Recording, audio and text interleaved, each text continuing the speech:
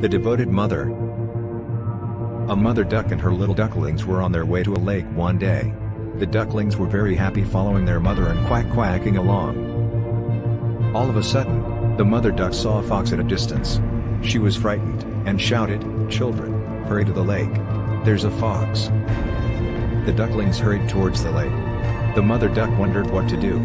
Then she began to walk back and forth, dragging one wing on the ground. When the fox saw her, he became happy. He said to himself, "It seems she's hurt and can't fly. I can easily catch and eat her." He ran towards her. The mother duck ran, leading the fox away from the lake. The fox followed her. Now he wouldn't be able to harm her ducklings. The mother duck looked towards her ducklings and saw that they had reached the lake. She was relieved, so she stopped and took a deep breath. The fox thought that she was tired and he came closer, but the mother duck quickly spread her wings and rose up in the air.